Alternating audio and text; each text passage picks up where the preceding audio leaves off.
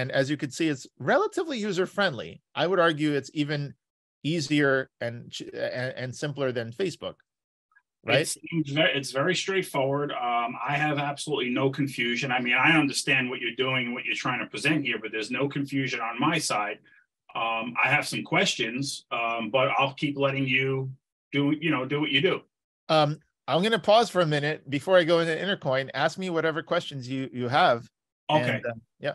And this is more just coming from, I just want to get an understanding of what Qbix is. So this is already something that's out there in the wild and like has X amount of users that are using this already, or? That's true. Okay. Both of my companies, Qbix and Intercoin, have spent years and a lot of money, okay, but mostly time, okay, to create these general purpose operating systems, if you will. Okay. These operating systems have reusable components. Like this one is like a avatar, right? Or this one is a login process, right? So you can log in. Simple as that. So all of these things, right? Forgot password. Like all of these are reusable things across all sites. Right. And it just works out of the box. Okay. Okay. Okay. So if I was just some individual that stumbled across Qbix, I can actually go online, sign up, purchase coins, start doing everything that you did in that workflow, like no problem. Exactly. Okay. If you're a regular user, you can come in here, you could change your name, you can upload a photo. All of these things took us years to create.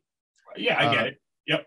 You know, but here we go. And then I upload this photo and boom, that's what that photo is, right? Yeah. Yeah. And it also gets uploaded here as well. So it's in real time, everything. I'll do one more photo. Let's say I do this one here, okay, with the overlay. I just took it from Facebook. So you see it showed up over here too. Okay. So did you just develop like your own payment gateway, or are you using like a third party? We're using a third party. Okay.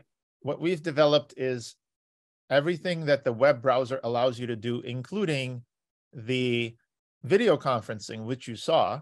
Right. Okay, right. Is being done completely through the web. Okay. Okay. So nothing. So all of these things now, these being pulled from YouTube because the show happens to save its videos on YouTube. Okay. Yeah. I get it. Yep. You know, but the show's about to start at 7 p.m. over here. You could call into the show. That's one way to do it, right? Through Skype, or whatever, right? Whatever's your web browser works with. Or you could call into the show using the web browser.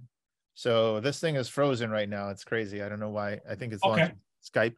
Okay. There we go. But if I press this button here, I'll show you two other features and then move on to Intercoin. Yeah.